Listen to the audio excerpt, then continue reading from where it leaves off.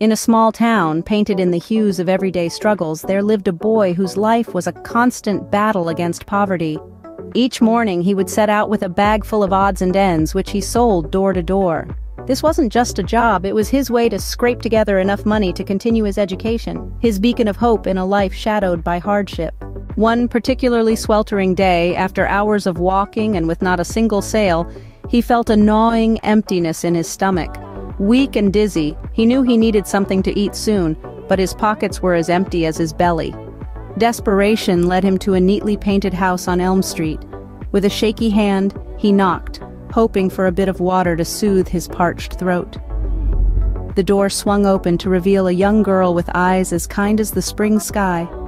The boy, his throat tight with embarrassment, managed a whisper, "Could I have some water, please?" Peering into his weary eyes, the girl didn't just fetch water. She returned with a large glass filled to the brim with milk, its cool swirls promising relief. Gratefully, the boy sipped the milk, each gulp reviving him a little more.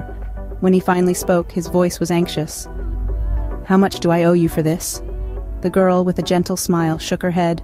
"Nothing at all," she insisted. With a heart swollen with gratitude, the boy thanked her and continued on his way, the memory of her kindness etched deep within him. Years whisked by, and the threads of their lives unfurled in directions as unpredictable as the wind. The girl, now a woman, faced a tempest of her own. Struck down by a rare nervous disorder, she found herself in the sterile whites of a city hospital, her condition puzzling the best minds in medicine. Enter Dr. Kevin, a name known across lands for his prowess in neurology. Tasked with this challenging case, he worked tirelessly, his expertise guiding him through the labyrinth of medical complexities. After months of relentless effort, victory was his. The woman was cured, her relief immense as she faced the world anew. Yet looming like a dark cloud was the hospital bill, a potential ruin for her modest savings. With trepidation, she received the envelope, her hands trembling as they revealed its contents. But instead of a figure, she found the bill marked "Cancelled," and beneath it, a note in familiar handwriting, "Bill paid years ago with a glass of milk."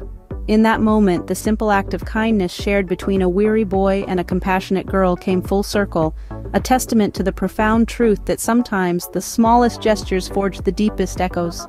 So remember, a glass of milk, a simple act of kindness, can ripple through the years, touching lives in ways we can scarcely imagine.